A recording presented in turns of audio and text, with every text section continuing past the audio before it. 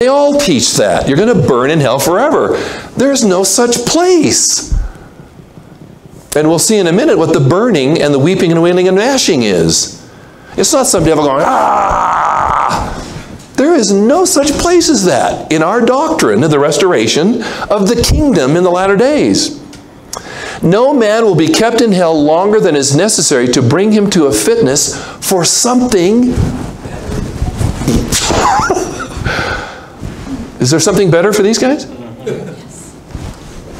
Where? According to this, is there something better? Is there an escape? Yes. According to this. According to this, is there? Yes. I take my doctrine from James E. Town and the rest. When he reaches that stage, the prison doors will open. It's not a mistake that Elder Talmage is using the word, because he was pretty good with words.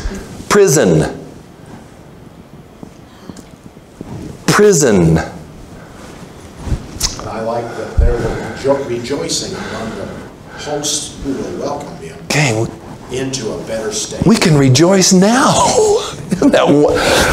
Oh my goodness sakes. You want to know why you'd worship and love Heavenly Father and Jesus Christ? There it is. There's one of them. They are not the kind of beings which consign any of their children, as far as I can find, to some endless eternal garbage can in which they kind of weld the lid on and go, sorry, I told you not to procrastinate the day of your repentance. You ran out of time.